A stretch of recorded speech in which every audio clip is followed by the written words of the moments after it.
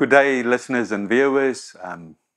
Yes, what a privilege again to gather together again and just to come and sit and talk about Jesus, talk about what He declared upon us, what He's busy doing in our lives.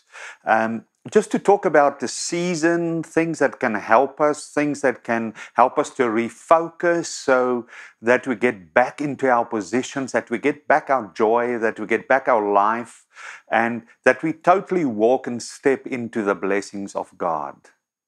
But let's pray together. Father, I praise you. I thank you for this amazing season and time, a time wherein we are so challenged, a time that we get tested. But most of all, it's a time of blessing because you form us, you mold us, and you draw us closer to you.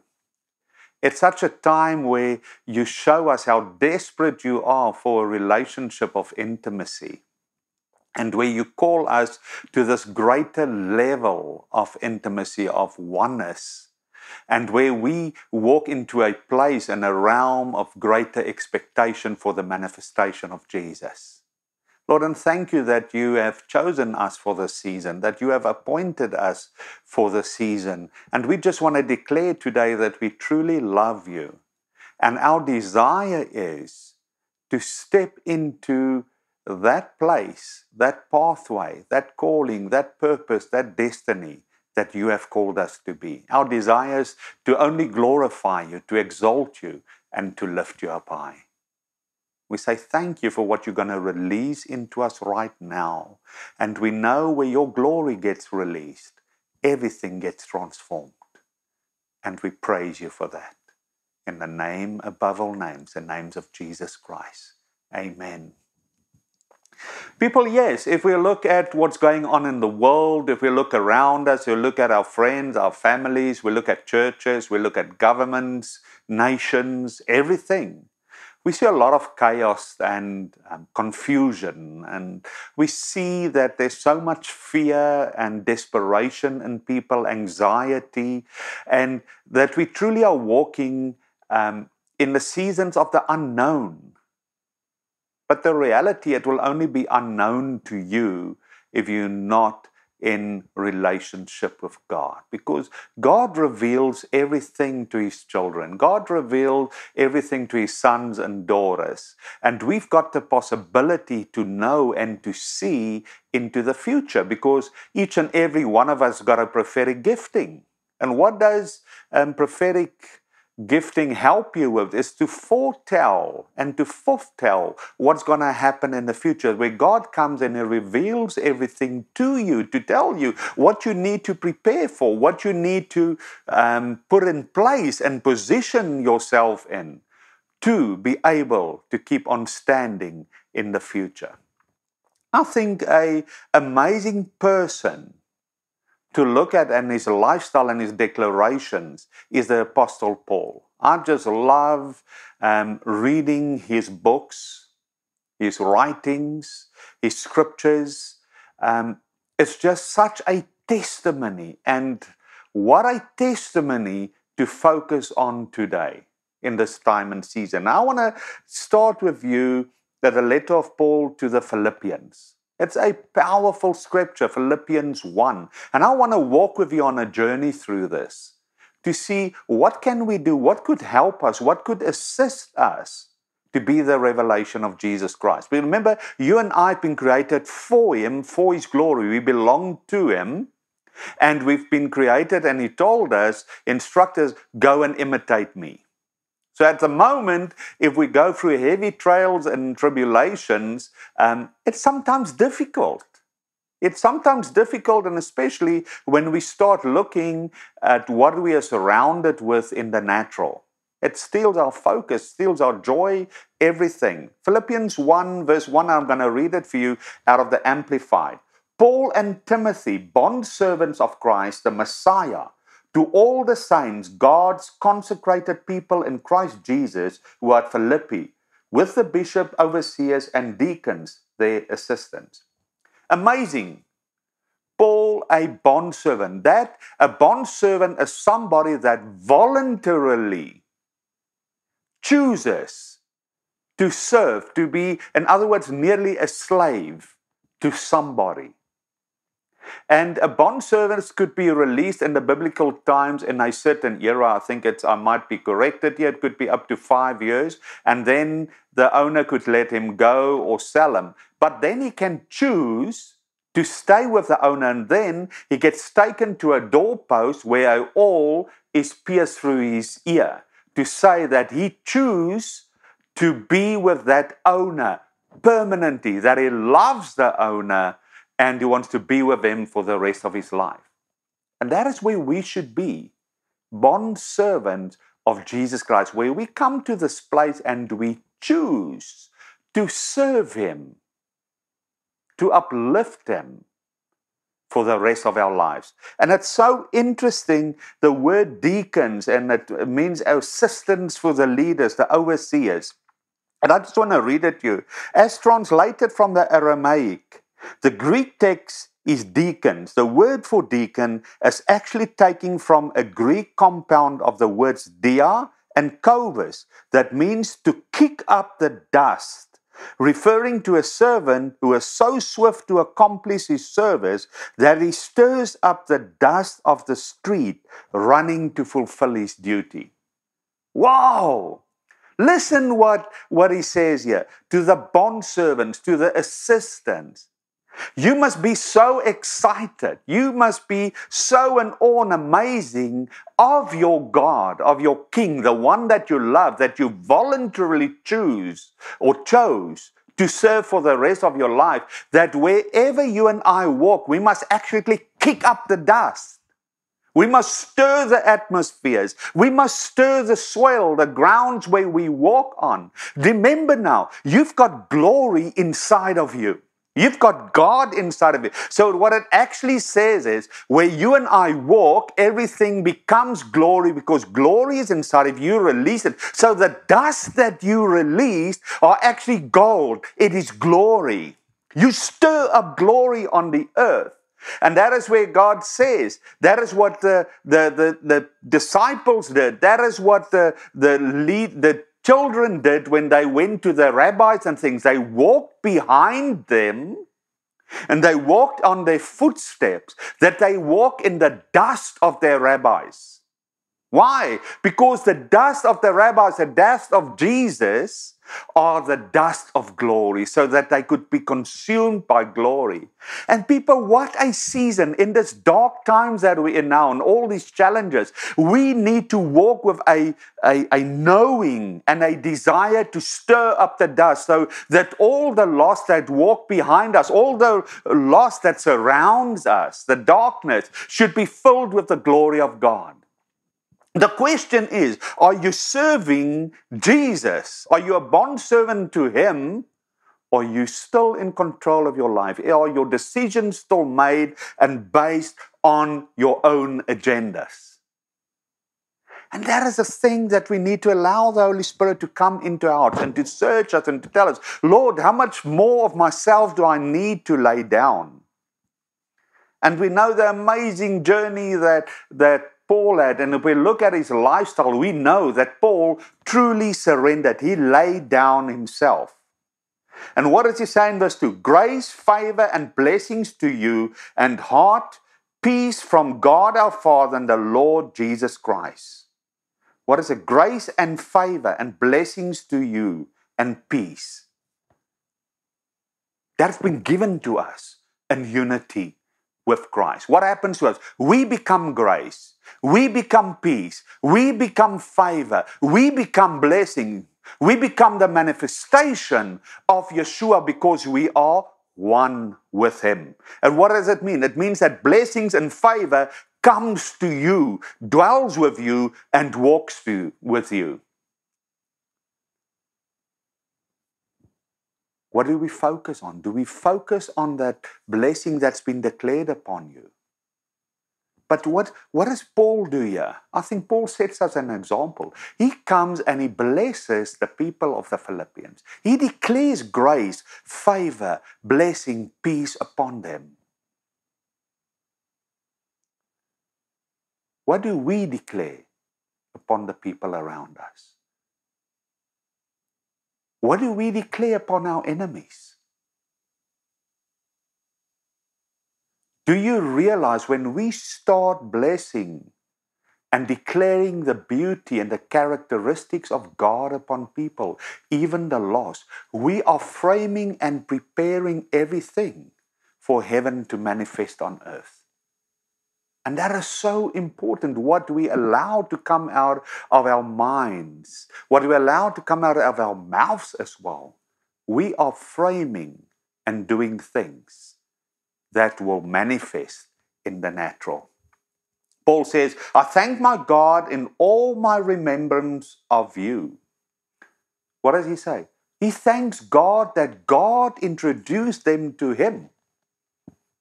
Why? Because when Paul looked at people, he saw it as an opportunity to reveal Jesus Christ. He didn't look at the dangers. He didn't look at the heart. He didn't look at the darkness of the people, their sins and everything, their shortcomings. He said, what an opportunity. I thank God that he introduced me to you. So now, what an opportunity to introduce them to Jesus. And do we look at people as opportunities to meet Jesus? Or do we look at what is in it for ourselves? In every prayer of mine, I always make my entreaty and petition for you all with delight. What does he say? I petition for you.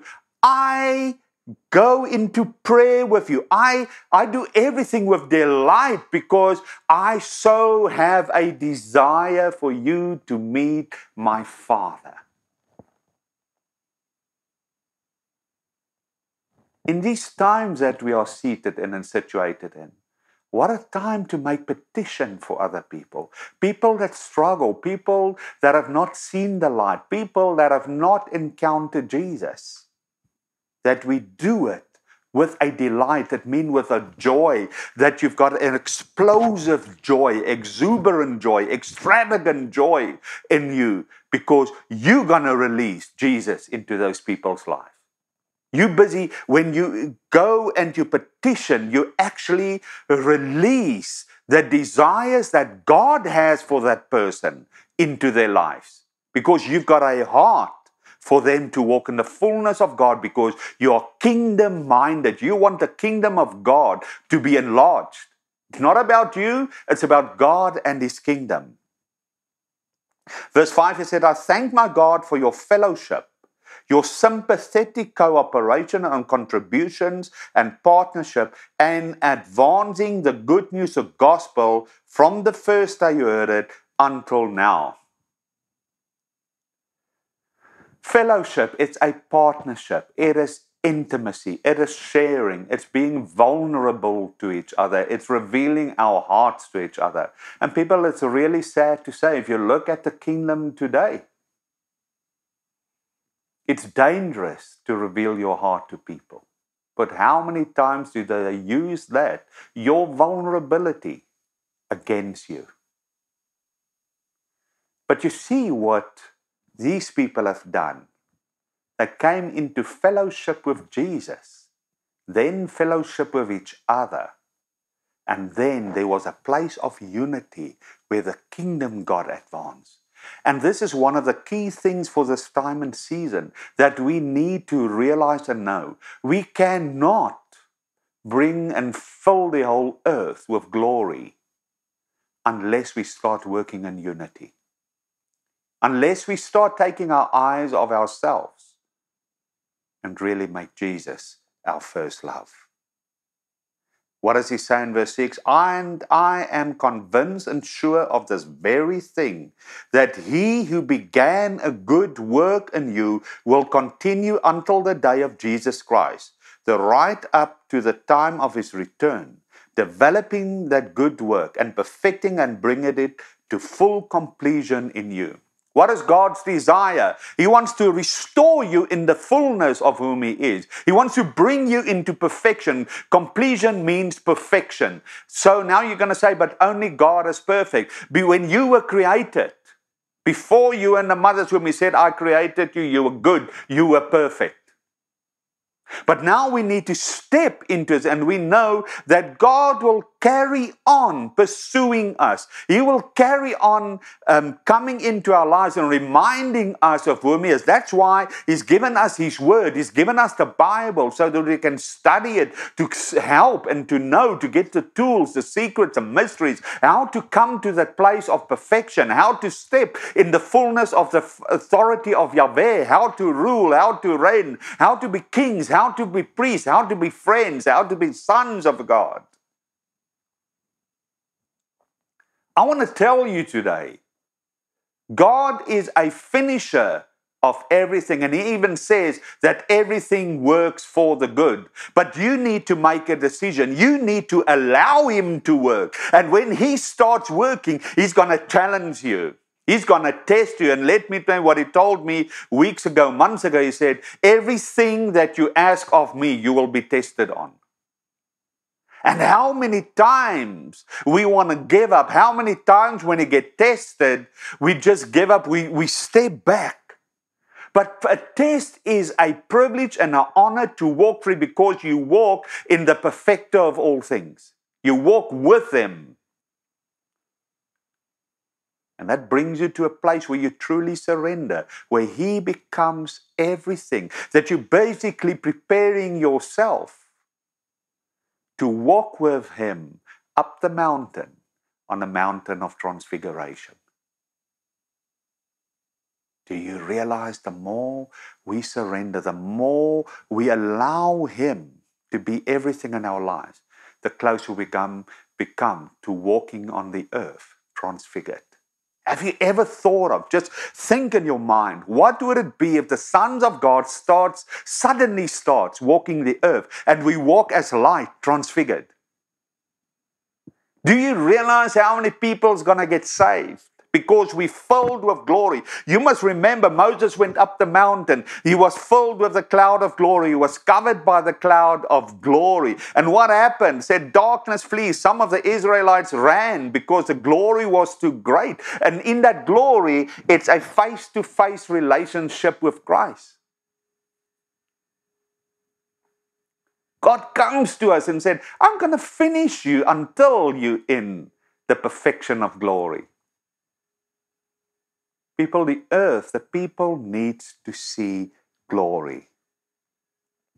Verse 7 said, it's a right and appropriate for me to have this confidence and feel this way about you all, because you have me in your heart, and I'll hold you in my heart as partaker and shares one and all with me of grace, God's unmerited favor and spiritual blessing. This is true both when I'm shut up in prison and when I'm in the defense and confirmation of the good news. There's a big key. Paul declared to them, they've got him in his heart and he's got them in his heart. What did he do?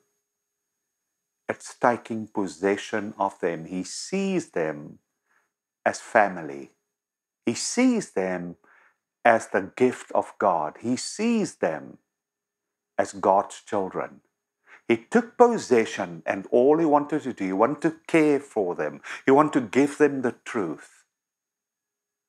He wanted to reveal Christ to them. And he said, even when he's in prison, he was so aware of them, he kept them in his heart. And he can only do it when you truly love. You can only keep somebody in your heart if you love that person. You see what, if you read about Paul and his Damascus experience, he had the full revelation of Jesus Christ. He understood the power, and he received the revelation of love. That's why he could be such a radical son of God. In prison, doesn't matter where he was. He never denied God. He never compromised. Even if he was beaten up, he never, ever compromised on God, because he encountered God. And what does Paul do now? He keeps them in his heart. He intercedes for them. He's intercessing for them. He is petitioning for them. Why? Because he wants them to have an encounter with God as well, so that they could get the revelation of love, the revelation of Christ. My question to you today is, have you got an expectation right now where you are to have an encounter with God, to get the revelation of whom He is? Because that is so important. Once you see Christ, once you experience Him, once you get that revelation of His perfect love, His extravagant love, and the revelation of whom Jesus is, you will never be the same again. And you start realizing what privilege and what honor it is to give Jesus to other people and to show them. Here Paul says, "For God is my witness, I long for and pursue you all with love in the tender mercy of Jesus Christ." What does he say? I will pursue people with the love of Jesus. It doesn't matter how long it takes.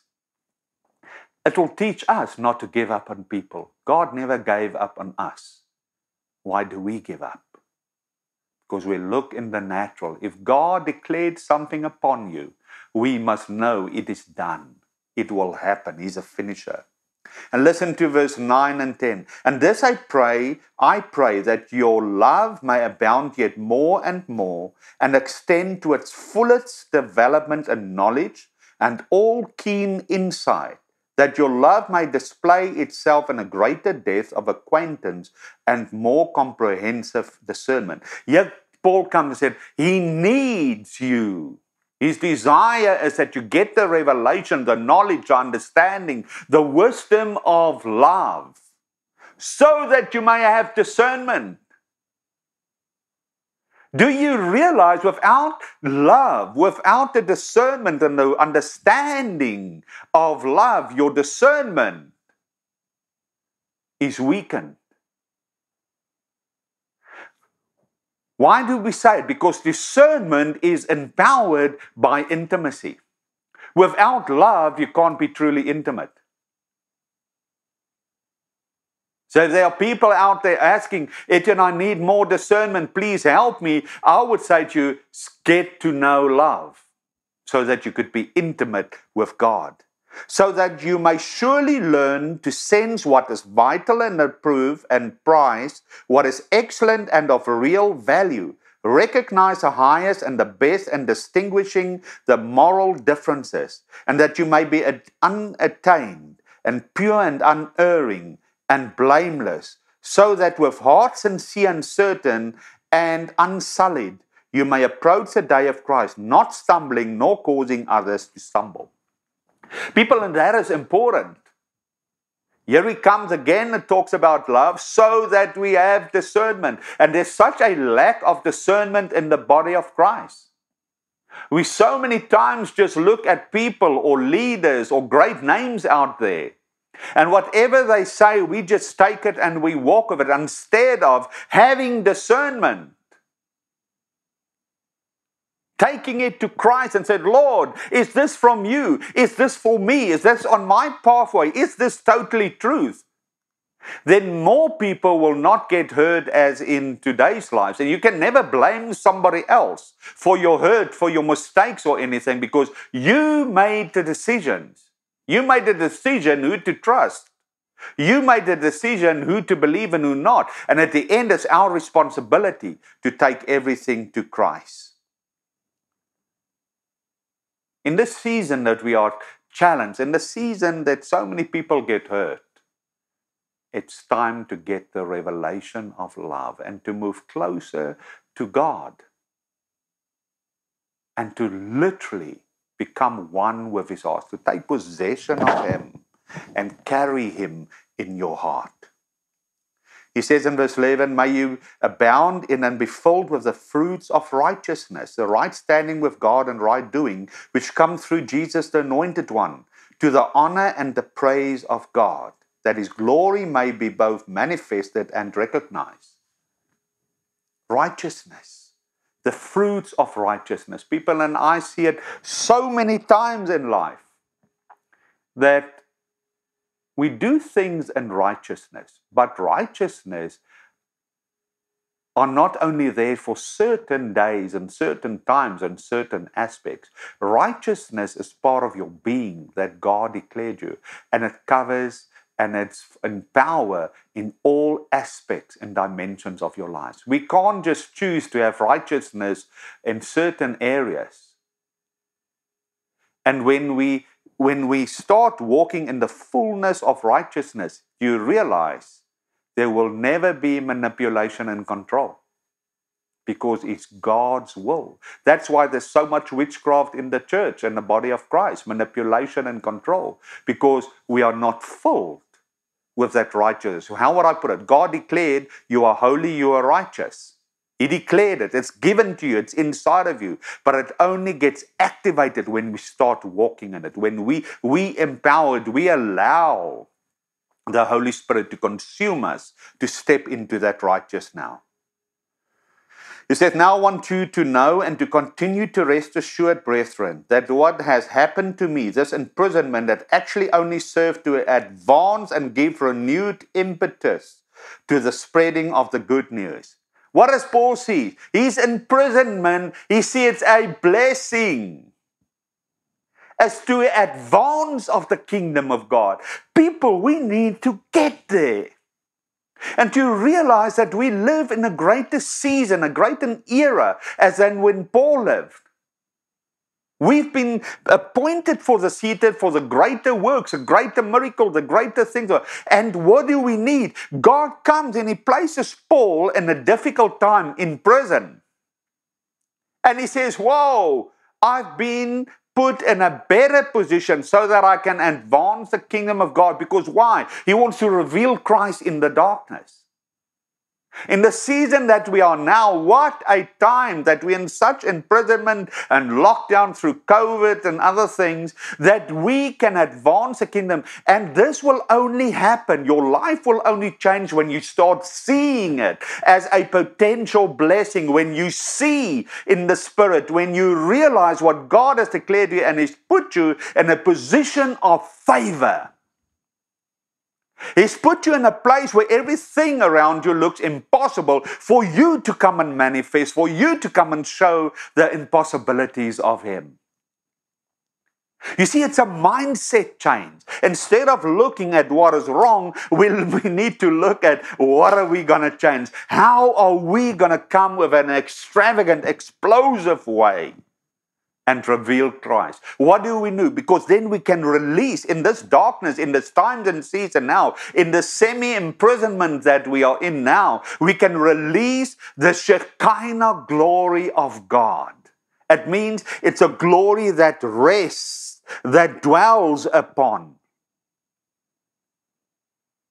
Man, what a position that we are in now. And I want you to get excited about it. I want you to get into this place that, wow, how blessed am I that God positioned me in this prison now, in the season, because in the natural it looks like we're all in prison, all the sons of God. But you must realize you've got authority over all. God declared it upon you. You can change it. You can terraform it. You can bring everything. You can create. You can participate with heaven. What a season and a time to bring heaven to earth. So much is this a fact that throughout the whole imperial guard, to all the rest, my imprisonment has become generally known to be in Christ, that I'm a prisoner in His service and for Him. His imprisonment is in Christ. What did He make? I choose to be imprisoned in Christ. It's not really an imprisonment when you're in Christ. It actually means that you are seated, you positioned in perfection. You positioned in glory. You positioned in perfect love. You in position in perfect authority and power. You are instrument of the impossible, and everything works out for the good because you are blessed. You are one with Him. But Paul had to make a choice. He chose to be positioned there. He chose to be a bondservant. He chose to glorify and exalt God? And what are you choosing? And also most of the brethren have derived fresh confidence in the Lord Jesus Christ because of my chains, and are much more bold to speak and publish fearlessly the word of God, acting with more freedom and indifference to the consequences. You see what happens here, and we must realize it. The people out there had their eyes on Paul. They looked at him, what he was doing. And I want to tell you today that there are people watching you, that they do exactly what you do because you say you're a son of God. And what did Paul do? From out of his prison, from out of the darkness, he gave them a desire to glorify God, a desire to really go and build the kingdom. They made a choice because they could see this man knew what he's doing. He had so much joy, so much peace, because he had an encounter with God. So he actually motivates them. He actually ignites them to have desires for their own encounters so that they can also walk in the fullness. So what does Paul actually do here? Because he's so in Christ, imprisoned in Christ, that he can only see glory. He can only see goodness. And what happens? Darkness flees when you walk in glory. Sickness, disease, bondage, all those things flees, gets broken when the glory of Christ moves in. When you're in such a unity with Christ, when you are so surrendered, it means that you become glory. You disappear in glory. And nothing of darkness can enter the Holy of Holies of glory, because you're a temple of God and you become the Holy of Holies. Some, it is true, actually preach Christ, the Messiah, for no better reason than out of envy and rivalry, partly spirit, but others are doing out of a loyal spirit and goodness. I'm asking you now, why are you preaching the gospel? Is it creating your own kingdom, creating your own throne? Or is it truly about Christ? And I'm going to move on and I'll just read. The latter proclaim Christ out of love, because they recognize and know that I'm providentially put here for the defense of the good news. Are you defending the good news, the gospel of Christ, the truth?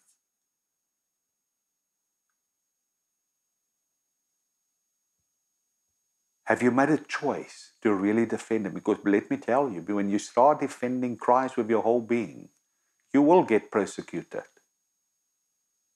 But are you prepared to do it for him? But the former preach Christ out of a party spirit, insincerely, out of a no pure motive, but thinking to annoy me, supposing they are making my bondage more bitter and my chains more galling. But what does it matter, so long as either way, whether in pretense for person ends, or in all honesty for the furtherance of the truth, Christ is being proclaimed. And in that I now rejoice, yes, and I shall rejoice thereafter also. What does he say there? There are so many people out there making a show of Jesus for their own kingdom, for their own glory, and they want to be a name out there that it's all about this. They want to be a person that everybody follows. But Paul says, don't just deny them, don't just regret them. They release the gospel. What should we do? We should rather say, let's speak into those words, the gospel, the truth that's been released, to give it life, to bear fruit. God will work with that person, and let's pray for the person that do it out of self. Verse 21. For me to live in Christ, his life in me, and to die is gain, for the gain of the glory of eternity.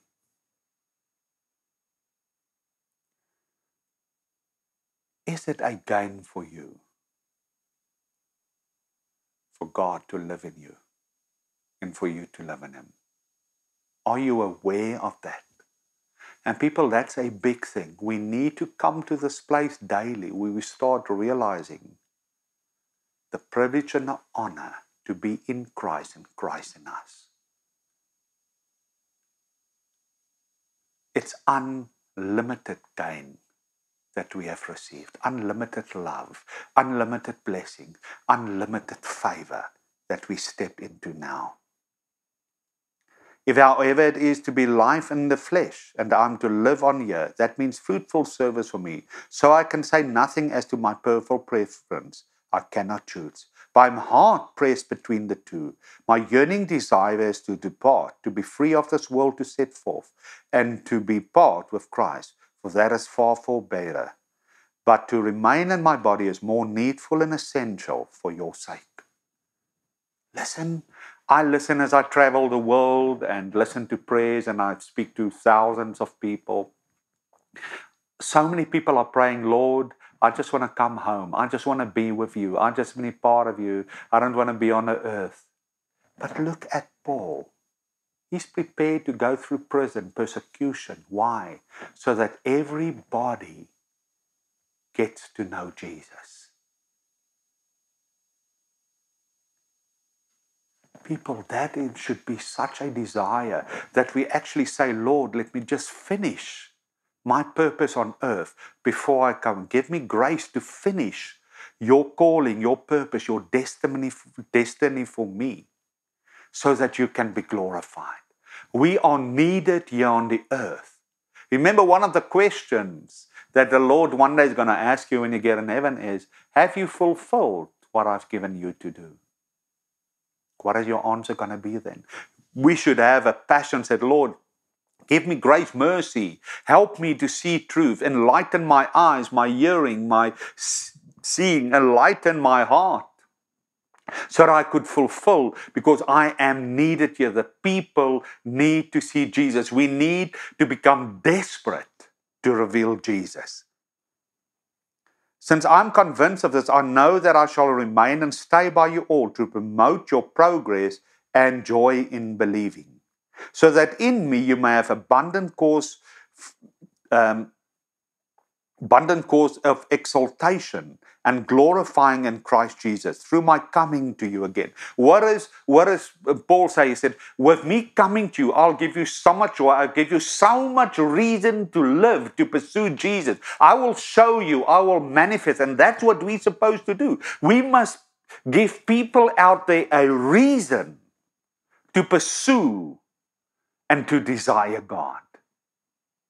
And that comes through the revelation of Him, comes through intimacy, by getting to know, by walking and knowing God, being like Him.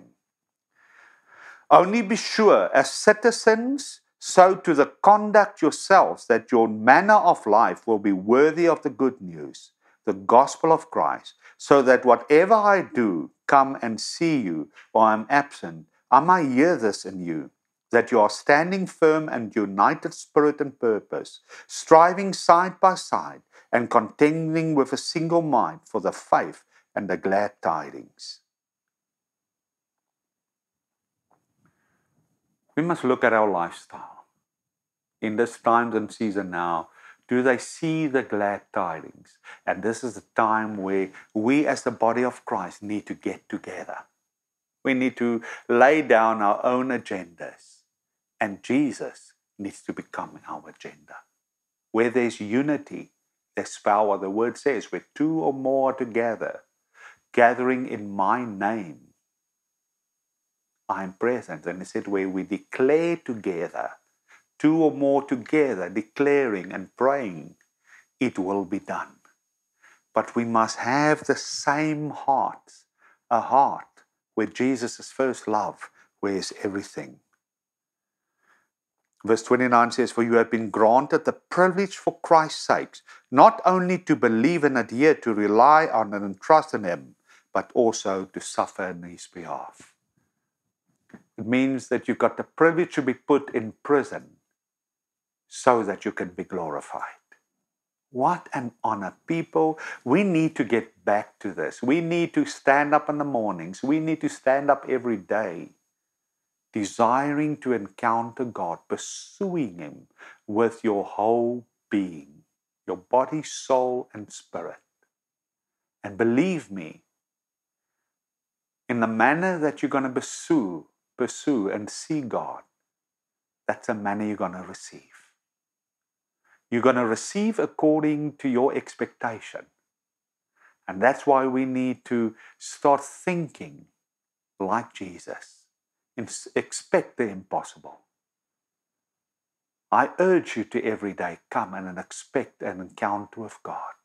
Prepare a place for God to come and manifest, to blow you away with His glory and His goodness, that we can become radical servants, bond servants of God, just like Paul.